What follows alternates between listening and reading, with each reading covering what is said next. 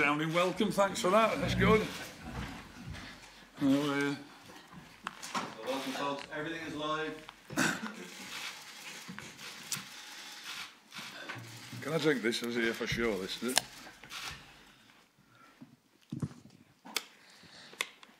Nick, can I start by asking you, is there any further update? We had the withdrawals we heard about yesterday. No, nothing at all. Nothing to add to what's been already said. I think the players, though, that had to withdraw, they probably wouldn't have started anyway. Is that fair? No, Harry Arter had been playing regularly. I went to watch him. He played as a sitter against Nottingham Forest and was excellent. And I've just asked a question in there about midfield players. Prior to the last couple of weeks, Glenn Whelan hadn't got a club. Jeff Hendricks hadn't been playing. Connor started the season, had missed a couple of games. James McCarthy was in and out, so the midfield player situation was kind of open, really. So Harry Arter got a good chance. Josh is still here. He was, that was a disappointing one, having been played regular. But subsequently, Glenn's got a club. Jeff's played 2 games. Connor's played in the week, scored a couple of goals, got on the Saturday. The midfield suddenly has had more games, thankfully. And does that imply that it's less open now? Just implies that the lads who've been playing have played some games, and if I want to select them, I'm quite happy to do so. And is it this sort of game and this sort of opposition that you wanted Glenn Whelan to be available for? That's sort of suggesting I'm going to play him, isn't it, Tony? It's a good question.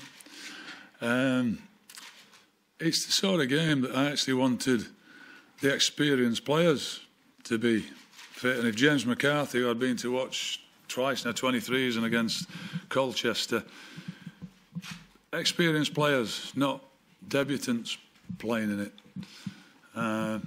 So I'm glad that Connor's got back in playing. I'm glad that Jeff has. I'm certainly delighted that Glenn has had his 2 games now at Hearts. In case you needed to be reminded, it says in the media guide, in your first term in charge, your last match was Switzerland. Yeah.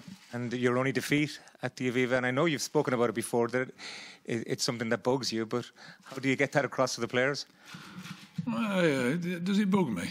I don't know. I've probably had about another 300 games since then and won, drawn and lost plenty, Yeah, it would have been nice to leave on a win because I was going anyway with that Switzerland game. It don't bother me. 17 years ago.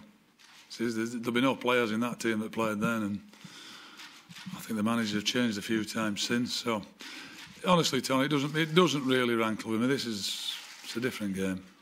Point is, though, that you had a good record at the Aviva at Lansdowne Road as it was, and you want to maintain that, I'm sure. Well, I still do, don't I? The fact that I lost the 1 game, I mean, in competitive games, I think I still have a good record, to be quite honest. I hope we can improve on that on Thursday evening. When you heard that Shaqiri wasn't going to be available for them, what was your first thoughts?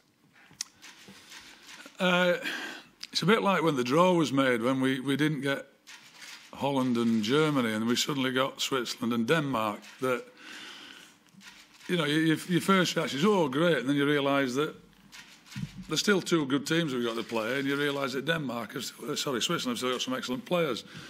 But if you're going to analyse a game and try and counteract Shaqiri, I think he's pretty difficult to do that because he can drift out of the games, and he's got that wonderful. He wanders about the pitch, and suddenly all he does, he explodes and he does something magnificent. Well, you can't. It's hard to predict that, and it's hard to counteract that. So maybe it'll be easier to. I'm not suggesting for 1 minute the player that plays is any less than him, but I don't think he'll be the same that does that off-the-cuff stuff that you're just not expecting. And finally, for me, do you think, depending on the week, hopefully going okay, no injuries and that you've set in your mind who you want to start on Thursday? providing everybody's okay. Yeah, I'm fine. Mick, just on that, Shane Long didn't get the call up. Is the door still open for him, or do you feel it might be the end of his international career? No, the chance to play for Ireland, and he's made many appearances, and he's, what is he, 6th or 7th in line of highest goal scorers, is still very much there for him, as it is for Robbie Brady, who, you know, has a rib injury and he can't play. I would have thought, if anybody analyses the players that are in the squad, that the strikers that I picked were all been playing. And I'd actually, you know, David McGoldrick started in the Premier League, Robbo did, he scored in the Premier League, James Collins came up with, well, actually it was Sean Maguire, but he was playing regularly, scoring. Scott Hogan started scoring. Shane just wasn't playing in any games. So my logic is, and the way I want players to play, is they need to be playing.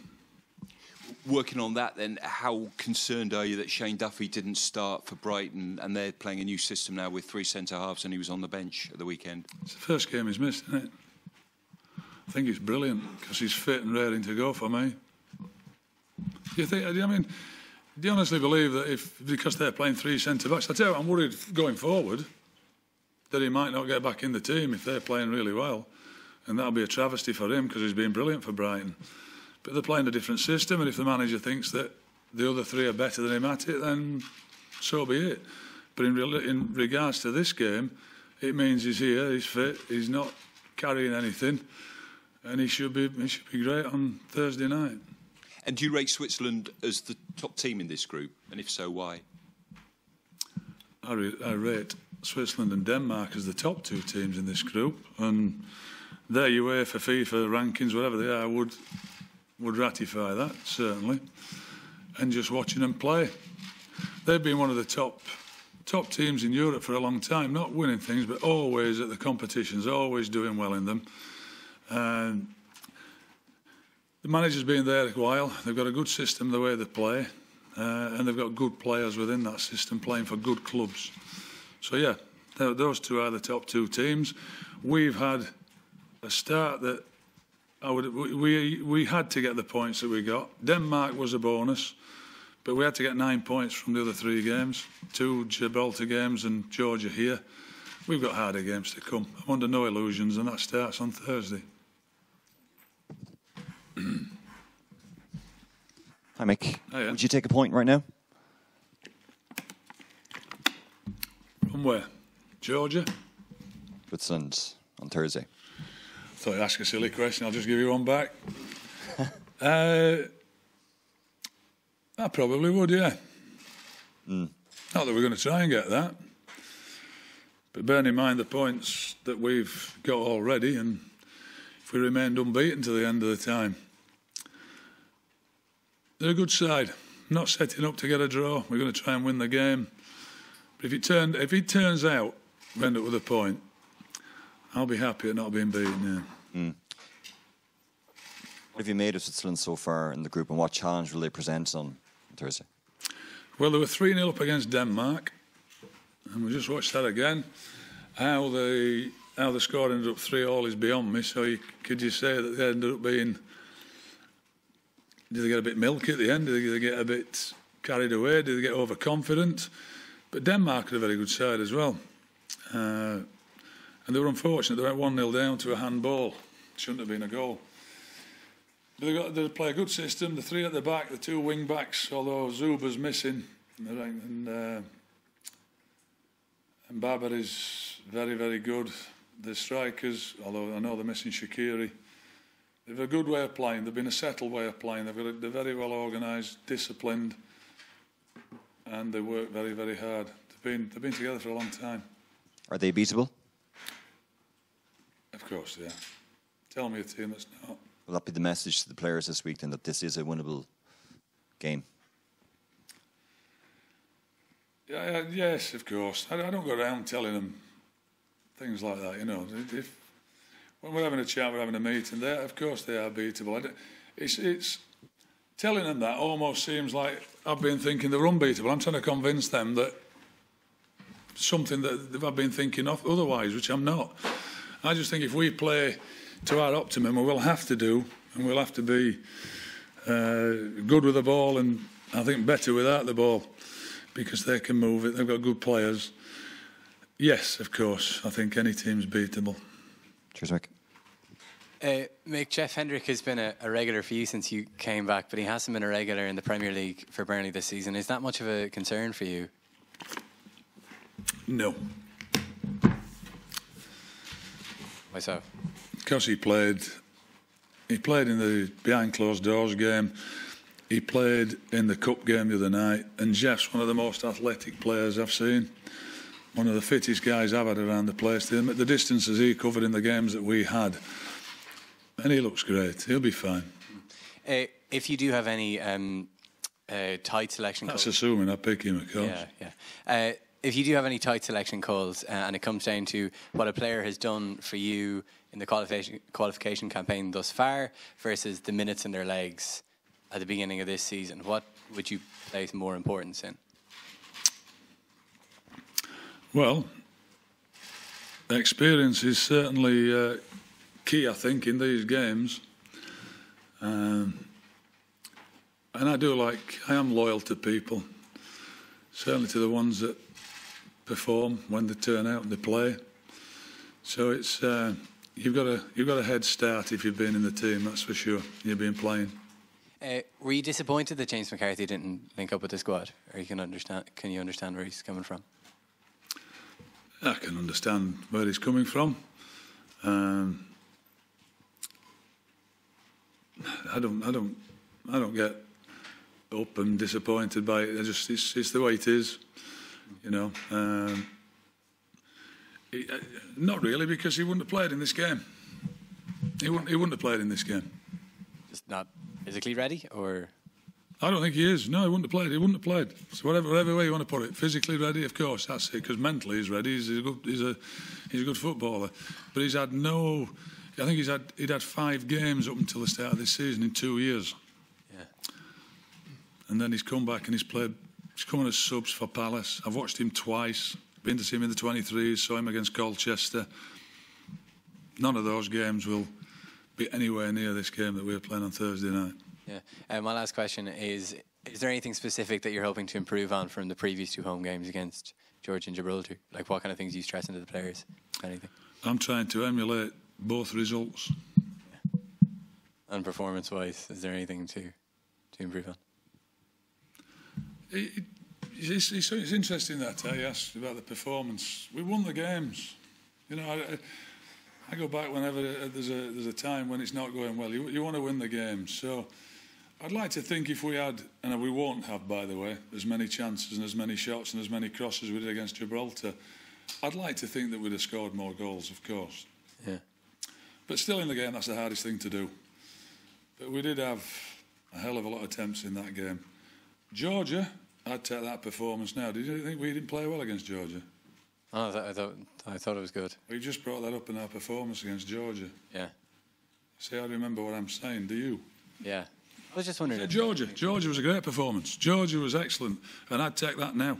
I would take that performance. Gibraltar, you know, we won. It was job done. That's all. Cheers. Mick, sorry, Mick. The squad arriving here, I suppose they're all coming in different stages at the club. Some clubs are struggling, some are struggling to get game time, while some like the Sheffield United lads must be coming with just sort of bouncing in and bringing that sort of confidence. Yeah, you know, it's always great when you're playing at your club level, irrespective of where your club's going and your club form's going. This is a real relief. You park all that, even if you're flying, even if you're Sheffield United and you started well, or even if you're a club that's at the bottom of the league, it's a blessing to get away from it and come and see your mates, have 8, 9, 10 days away, enjoy that. It's brilliant, and I've been in both scenarios as a player, and you can forget that for a while. You park it until you go back, so it's great. It's great for the lads. So you don't need to talk to different players. Counsel them all differently. You think it just all right? I have that conversation with them as much as anything. It's not in an official way. It's an ad hoc. I'll go and sit with somebody and have a cup of coffee. You know, how's it been going? Not great, but you know, James McLean was the classic, and he said, "Oh, it's been tough, but you know, I hope the gaffer stays. His coaching's good, and he's positive about that. It's great to be here. You know, I can come and crack on here now, and then we'll go back to that. It's lovely to have. It's worse for the lads who are not away. It's worse for the lads who are back there if they're bottom of the league and they're getting drilled every day. That's tough." And so just to pick up earlier what you said about Shaqiri, you get the impression where that type of player is, I suppose, a manager's nightmare to plan against. How much would you like a player like that you could drop into the team, even as an impact sub? And would that be perhaps a reason why Jack Byrne has kept his place in the squad? Would it be a type of player who you think could do something? We got Jack Byrne likened to Shaqiri now as well, so that'll be some good headlines. If Jack played in that position, but he doesn't, you know, he doesn't play off the striker. Said before, I went to watch him there the other day, and his pass not like that. Tell you who did. Alan Judge did in Denmark. Judgey was different class. He changed the game for us. Coming on as a sub, playing in behind Scott Hogan. They found it difficult to pick him up. He won the free kick. He produced the free kick. So he's got something to offer as well. And has Alan got enough game time this year to really be a force to be? Judgey has, yeah. He's played, yeah. He's played the last 2 games, I think, fully, and coming as a sub, he's okay. And just to finish, just with points on the board, there's so many different ways of looking at it, but there is a gap, and you'll still be top of the group ahead of this game. But just compare as a manager, do you get any sort of psychological advantage of having that bit of distance between yourself and your counterparts? No.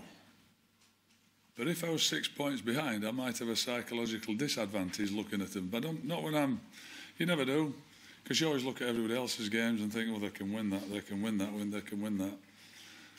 But when you're behind, when you're 6, 7 points behind, you don't quite have the same thing. You think, we better win that, we need to win that, we need to get points there. There's a different way of looking at it. We've got the points from the games we needed to get and we should have got. Denmark being a real bonus. Last couple of questions, please. Hi Mick, how's it going? Good. How are you? Good. Yesterday marked the 18th anniversary since we beat Holland. Just in regards to that victory, is probably one of your biggest in that reign.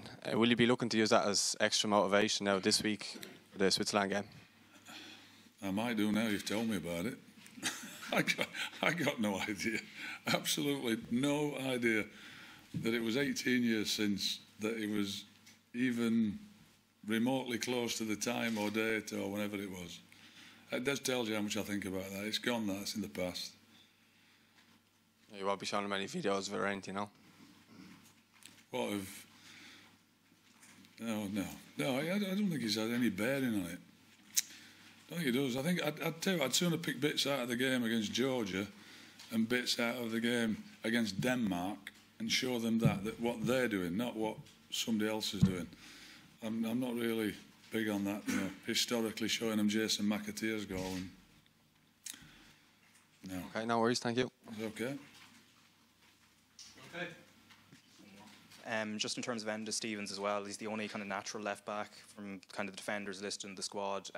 Who's kind of next in line in your thinking? James McLean, if we have a problem. If I had a problem and Enda, God forbid, got injured in training, I've got Greg Cunningham on standby. But I didn't want to have 2 left backs because if it goes wrong in the game and for some reason he has to go off or God forbid gets sent off, I'd play James there. So he's next in line.